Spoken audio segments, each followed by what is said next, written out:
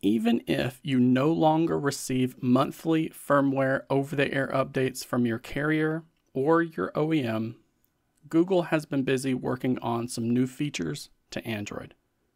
The company has just announced the first of 4 Google Play system updates for the month, which was recently renamed to the Google System Services updates.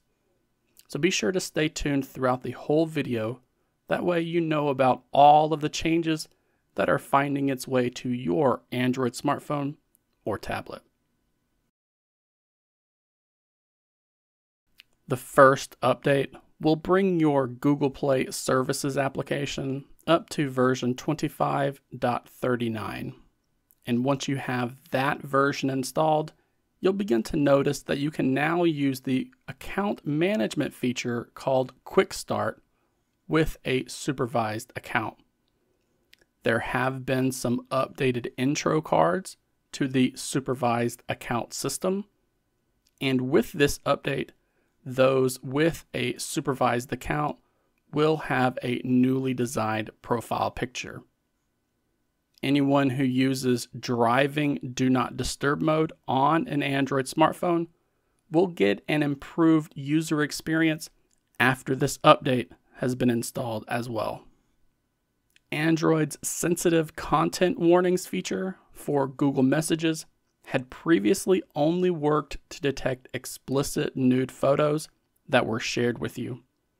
But with this update, you'll begin to see those warnings when videos have been shared with you that contain explicit nude content as well.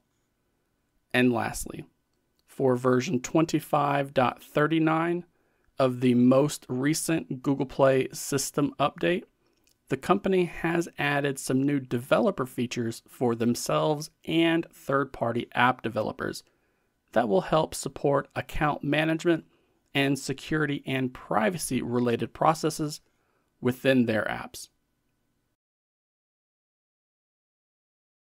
This week, Google has also begun to roll out an update to its Play Store application that will bring it up to version 48.3.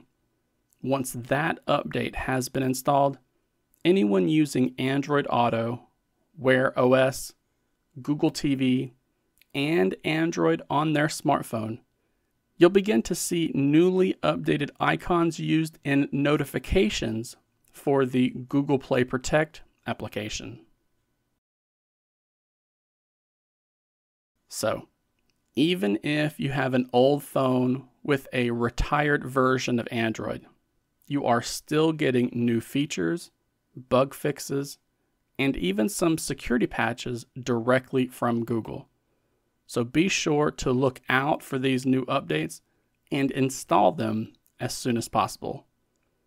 Now, just don't forget to give this video a like, click on that new hype button right above the comments section that YouTube has been advertising lately, and subscribe to the channel too for more Android news content like this.